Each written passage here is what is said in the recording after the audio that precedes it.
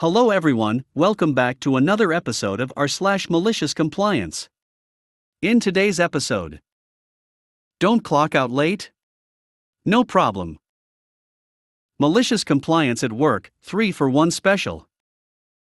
Maliciously comply to overwhelm our external IT service.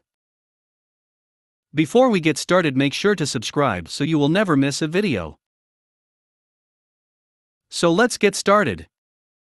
Don't clock out late? No problem.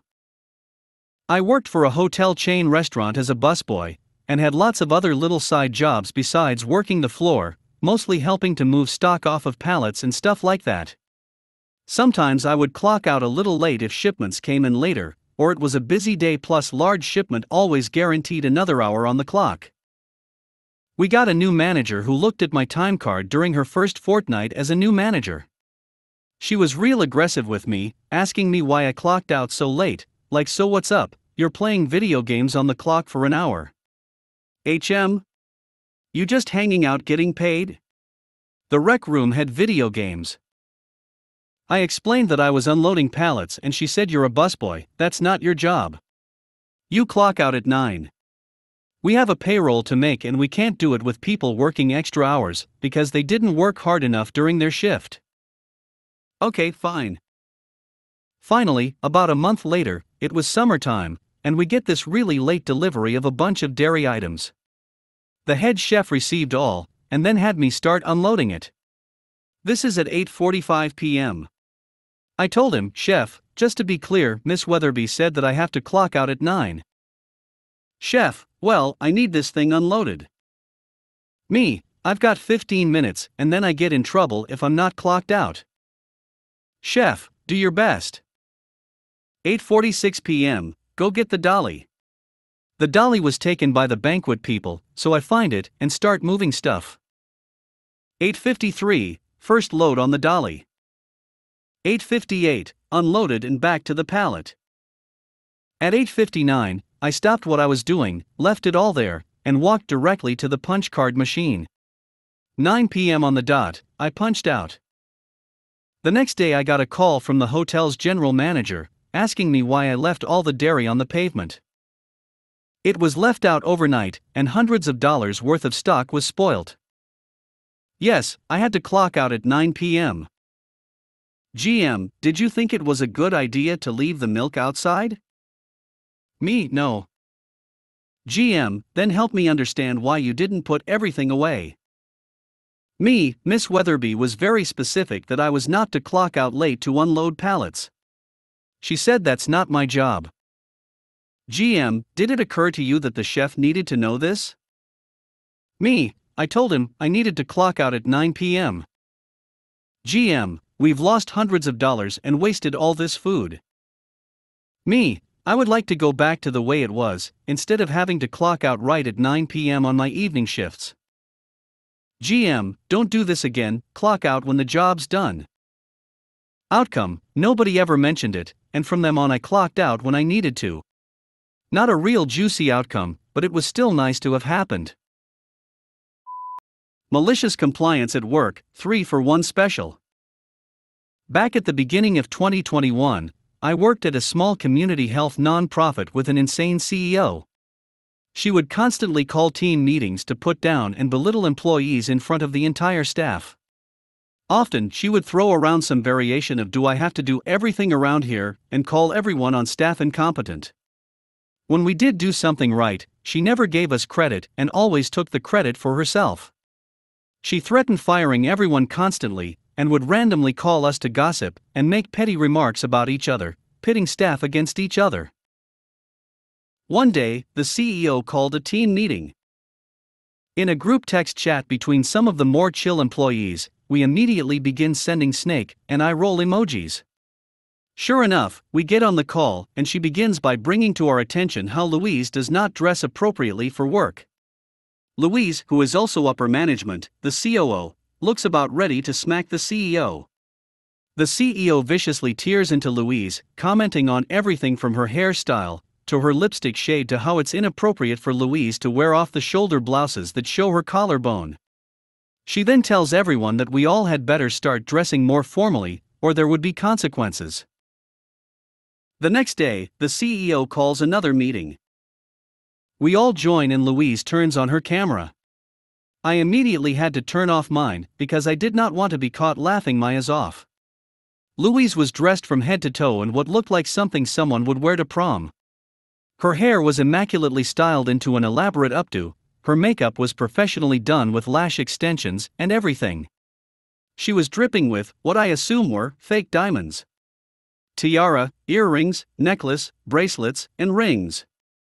And she wore the most ridiculous navy blue satin and tulle formal gown with a faux fur shoulder shrug to cover her collarbone.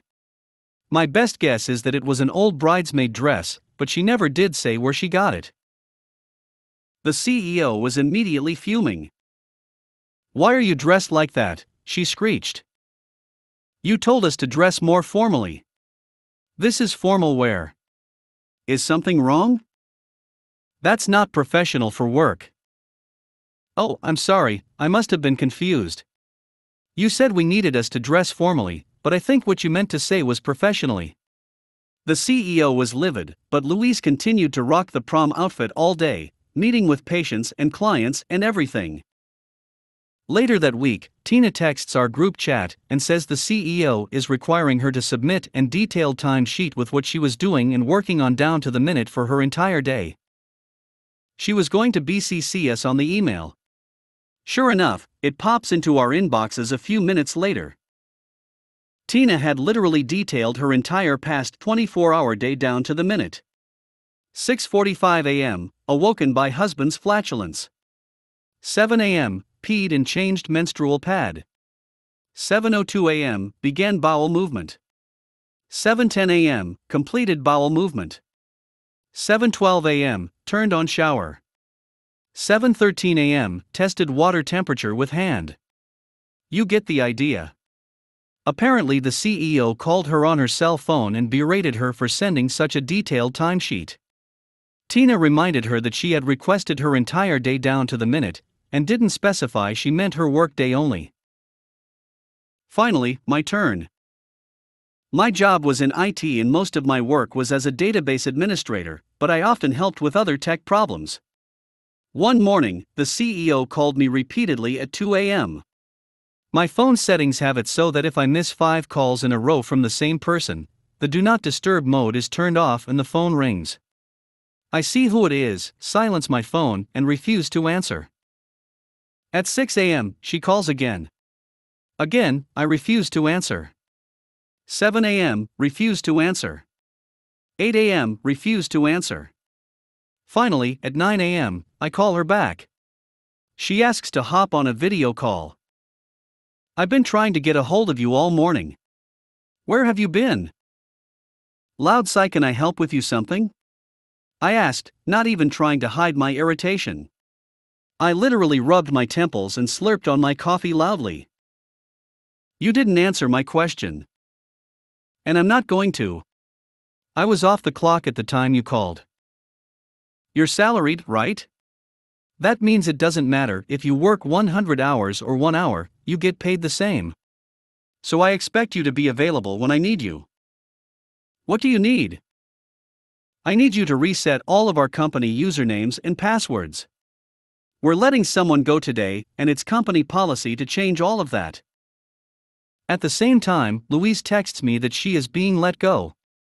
So I read the company handbook and make a copy of the page that says the IT person must update the usernames and passwords and give the information to the COO.